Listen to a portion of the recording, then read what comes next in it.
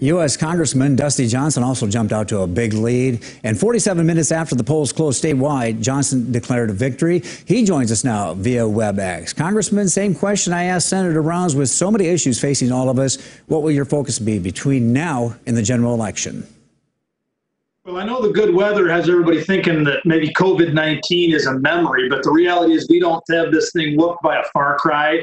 We are going to need to continue to focus on beating that back. And then we've got a heck of an economic downturn.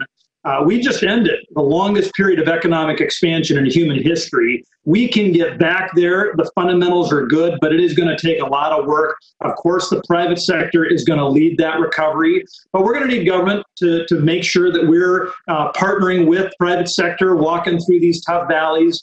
And then the third thing I would say, Don, is that, security should be top of our mind. And China and Russia are not our friends.